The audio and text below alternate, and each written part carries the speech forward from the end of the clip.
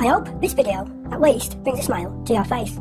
If it does, please subscribe and ring the bell to be notified when I post more videos.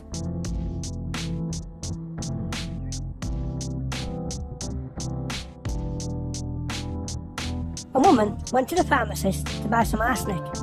When the pharmacist asked the woman why she needed arsenic, she said, "I want it to kill my husband with."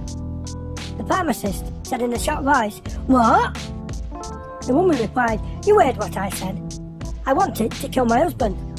The pharmacist asked, "Why on earth would you want to kill your husband?" The woman replied, "Because he is bloody cheating on me. I found out he's been having an affair with your wife for the past 6 months." "Well, why didn't you tell me you had a prescription?" replied the pharmacist.